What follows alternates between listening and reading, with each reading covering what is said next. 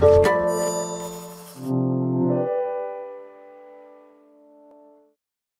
you know that as many as 100,000 people die from blood clots each year? In this first episode of Critical Conversations on Venous Thromboembolism, a MasterClass series on DVT and PE, Drs. Cohen and Doddleswig examine the statistics that highlight thrombosis as a major contributor to the global burden of disease and discuss the risk factors and consequences of VTE. Access the full series and complete the post-test for credit at peerview.com/HBR860. Hello, this is Andrew Cohen from King's College London, and joining me is Stephen Doddleswig from the Ochsner Health System in New Orleans and the University of Queensland. Welcome to this Masterclass podcast series on VTE. Over the course of 8 concise episodes, we'll take you on a comprehensive tour of many important aspects of VTE diagnosis and treatment. The complete masterclass runs for about an hour, but you can listen to each of the episodes one at a time or all at once, as you prefer. So let's start with episode 1. Why are we talking about VTE? The reason we're talking about VTE is that it's a common problem. It's prevalent, it's fatal in some cases, and it leads to a significant burden. And it's often missed because of awareness problems, because we're not able to diagnose it in a timely fashion, because risk assessment isn't always performed, and there are problems with barriers of transition of care from hospitals to primary care or primary care back to hospitals. And with that in mind, let's briefly review the etiology, the risk factors, and the need for treatment. Thank you, Ander. And certainly when we look to thrombosis at large and VTE, as we're here today to discuss, the incidence and mortality of VTE rivals some of the most notable conditions that confront us today, namely ischemic stroke. And in that space, we now have the advantage from the call to action from the U.S. Surgeon General a few years back and reaffirmed by the American Heart Association. And now on the large scale, globally, we have World Thrombosis Day that occurs every year on the birthday of Dr. Virchow, and that's October 13th. And this all underscores the importance of mitigating against misdiagnosis of VTE and its potential harmful impact on our patients. And a couple of facts just to highlight to get things started. We know that blood clots can happen to anyone.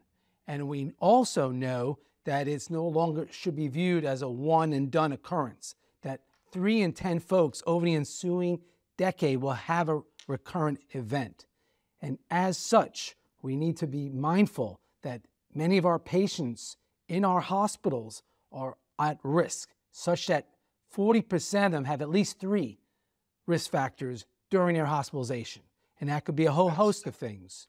Stephen, when you consider the mortality though, I mean, it's really significant, but do you think it's an accurate assessment of the mortality, or do you think it might be underdone because it's so difficult to diagnose prior to death? It's a great question, Ander, that now where we're not having autopsy or such performed to really get some good statistics, and some of our real world evidence that we'll talk about later may not capture that aspect. So I do think it's just a subset of really the overall burden. I think you're spot on there.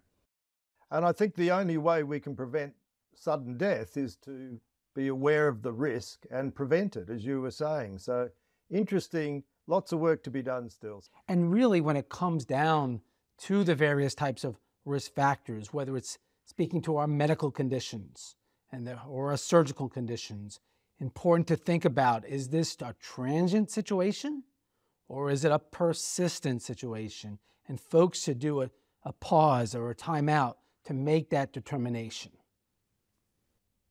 Yeah, very important. And, you know, the minor factors might seem important, but they actually underlie a higher risk of recurrence, and as do the major factors if they're persistent, because they're going to go on and cause a prothrombotic state. But as you were saying, Steve, this is a problem for everybody. including our patients with infection, and we've seen the situation with COVID in the last couple of years.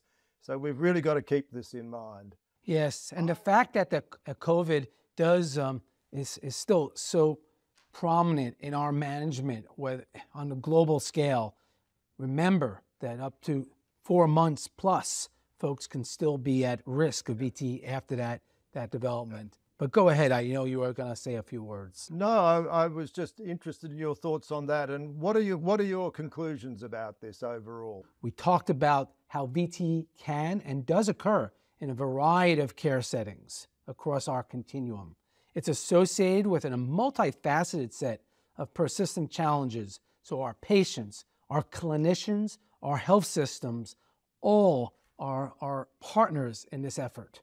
And since misdiagnosis carries such a high risk of serious harm, we need persistent vigilance around the risk factors for the ones that we discussed and others.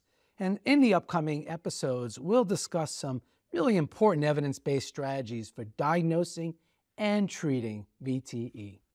Thank you for listening to this podcast episode. Download the slides and practice aids for this episode and others at peerreview.com/HBR860. Be sure to listen to all 8 episodes in this MasterClass series and complete the post-test for instant credit at peerreview.com/HBR860. This activity is supported by an educational grant from the Bristol Myers Squibb and Pfizer Alliance.